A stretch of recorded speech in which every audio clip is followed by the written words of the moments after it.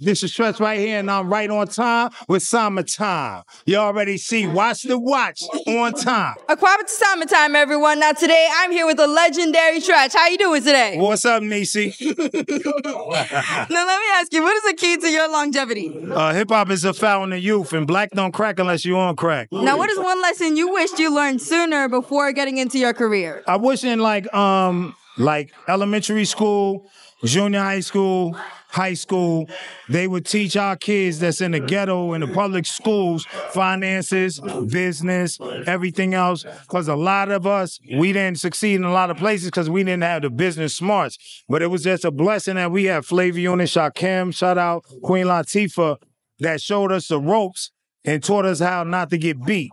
You know what I mean? And we was very sick, but if we didn't have that, we didn't have the own training that. So I just wish I would have took school further, everything else, and got a scholarship to a college, because, you know, in the ghetto, you can't afford you don't want them student loans. Dun, dun, dun. And a lot of people get paid behind the cameras. They don't be on the stage. They don't be in movies. They don't be nothing. You probably be the next highest person on CNC as a correspondent, getting the most money out of everybody if you stick with it. She is teaching me. I'm about to have my own station in a minute. Thank you. And I'm going to hire you if you ain't got nothing going on. Or you can hire me. I'll be moonlighting. Now, really quick before you go, I'd like to teach you 3 words from Ghana. Aquaba, which means welcome. Aquaba.